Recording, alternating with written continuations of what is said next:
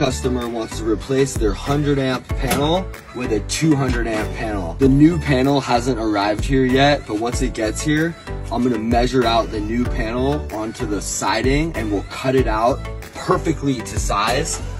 And then we'll install the new panel.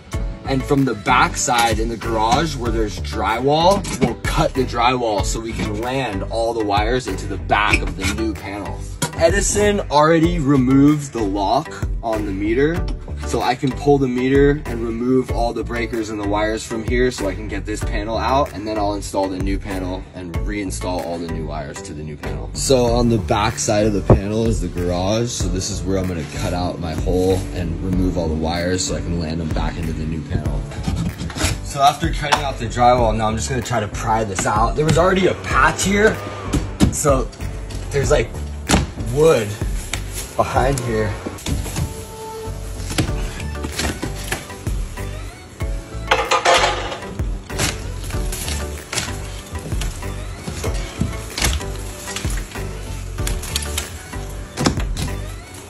Now after I put the new panel in, I'll be able to land all these wires in here nice, and I won't have to cut the siding too big.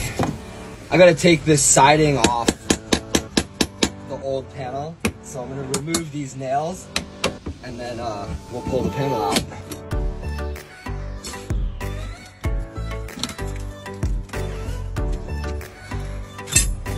Now I got the wood removed. Before I kill the power to the house, I'm gonna set the customer up with my Jackery battery backup so that they could have Wi-Fi and a couple outlets for various things that they might need to use. So now I can turn off all the breakers and remove all the wires, and I'm gonna label each wire so I know where to label it on the new panel. And I'm gonna remove these nails to take the panel out. I guess I could pull the meter now too. So even though I pulled the meter, these wires from the street are still live, so I need to tape them. So I'm gonna loosen the lug, pull the wire out, and then I'm gonna tape the crap out of it.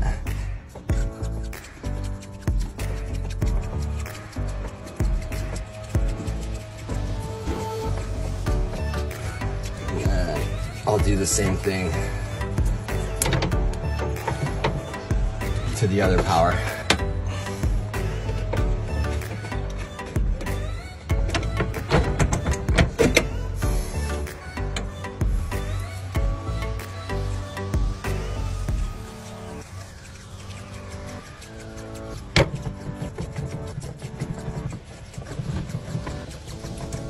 So now I can work and I don't have to worry about live wires in my face. So now I'm removing all the wires individually so that I can label them with these numbers so that I know what to label the circuits in the new panel.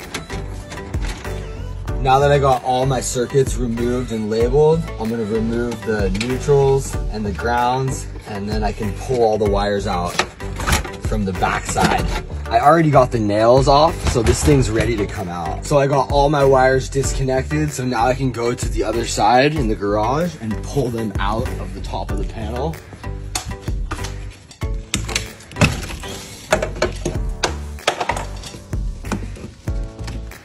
I used that Romex as a strap. Now I got the circuits removed, now I can pull the pipes out.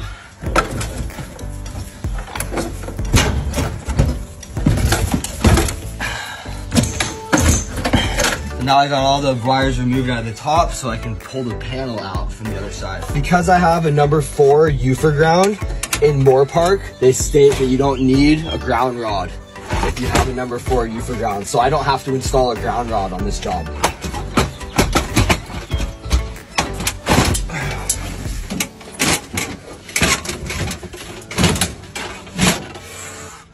Panel removed. I removed the existing number 12 bonding wire and I replaced it with a number 6 from the gas to the hot water to the cold water. So I measured out the panel and now I'm gonna trace it on the siding and I can cut it out with the multi. So I got the new panel traced out and now I'm gonna cut the wood out with my multi.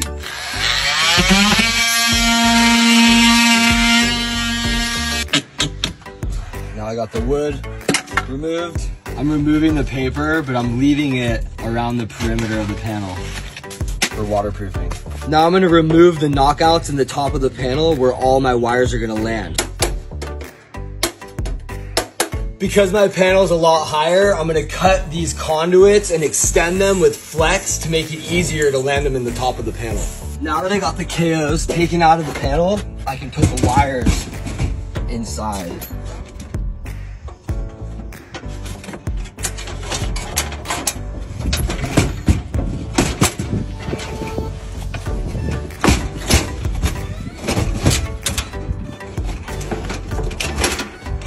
And I'll land on this flex also.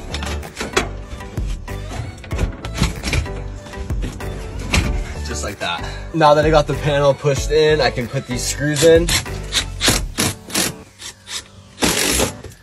Installed the Romex connectors and I landed all the Romexes into the panel, and now I'm gonna do my flexes for the 3/4 and the 1.5 inch. On the panel side, I'm gonna strip all the insulation shorter, and then I'll land all my neutrals and my grounds, and then I can install the breakers. I separated my grounds from my neutrals and my powers. I'm gonna land all my grounds, and then I'll land all my neutrals, and then I can land all my circuits to the new breakers. I got all my grounds connected, and now I separated my neutrals from my circuits, so now I'll land my neutrals to the bus bar. I got all my neutrals landed, and now I can land my powers to the breakers. Now I got all my breakers installed. I just need to land the sub panel feed and install the 100 amp breaker.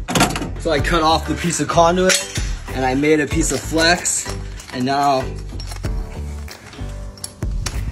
I'm gonna put this sleeve of flex on and I'll push the wire into the panel.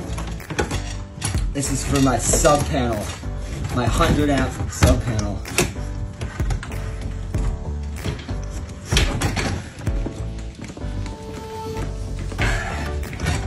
Just like that. I got the lock nut installed and I finished installing the wires to the 100 amp breaker with the neutral and the bus bar. So I landed my neutral, and now I'm gonna land my 2 powers.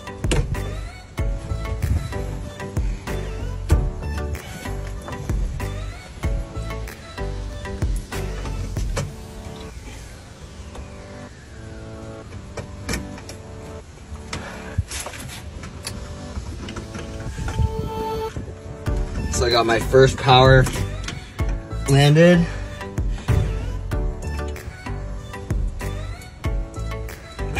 Now I'm gonna land the second one. After stripping my second power, now I can land it to the second terminal.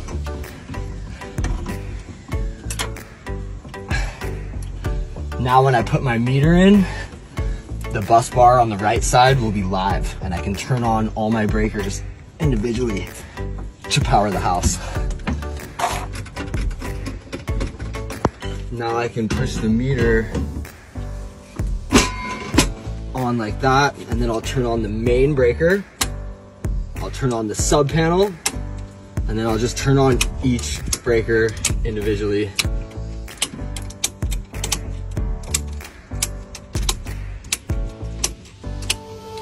Now he should have power to everything in the house, and I'll finish putting the covers on. This is what my conduit to flex ended up looking like. I forgot to put Norlocks on the lugs, so I'm gonna kill the main, and I'm gonna loosen the screws, and then I'll pull the wire out, and I'll put Norlocks on it, and then I'm gonna reinstall it back